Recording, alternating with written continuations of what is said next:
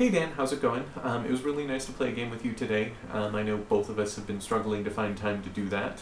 I didn't record it, though maybe next time we can do a screen capture and include part of it on the vlog, just because. This week has been pretty full. Halloween was 2 days ago, so we were getting stuff ready for that, so we got stickers, pencils, erasers, and that type of thing for the kids, and then we went to Tim Hortons and got a box of donuts and some coffee for the adults, which always is a big hit because most of the time you see the parents standing off in the background, and so we typically invite them up and give them a cup of coffee and donuts, which is a great way to start conversation. I spent part of the week winterizing the backyard, so moving things into the basement, getting everything set, because it is definitely getting colder. What is the weather like in Romania? I think you mentioned a few videos ago that it was starting to turn autumn. How cold does it get where you live? Also, another big thing going on this week, it's the beginning of NaNoWriMo, so today is November 1st. I have gotten my word count today, which is exciting, and I'm also filming this vlog. We'll edit it,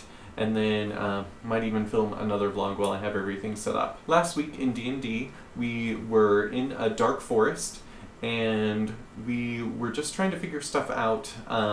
Kyle, our monk, got captured by spiders, so we went, rescued him, and then after defeating all of the spiders there, and we lost one of the dragon eggs, the spiders destroyed it, and the other bad monk that we've seen every so often is kind of upset with us. And then we were walking through the woods and found a trail of breadcrumbs, and then a trail of breadcrumbs and a trail of potato chips. So we followed the potato chip trail, because obviously, and we arrived at a house with torches around it, and it looked pretty friendly. We went in, met the servant. There was a guy there was a bunch of servants peeling potatoes and making potato chips, and then we went in and talked to, I guess, the master of the house, and he said we could ask him one question and guess his name.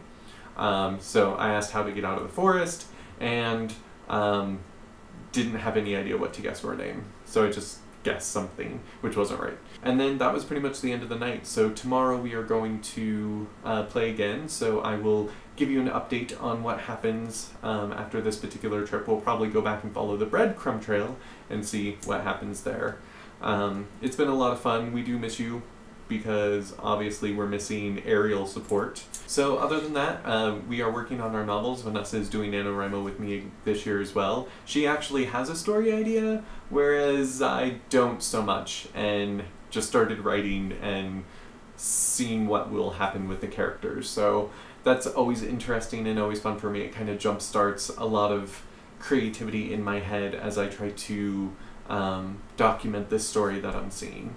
So anyway, I hope you are having a good week, and I will see you on Thursday.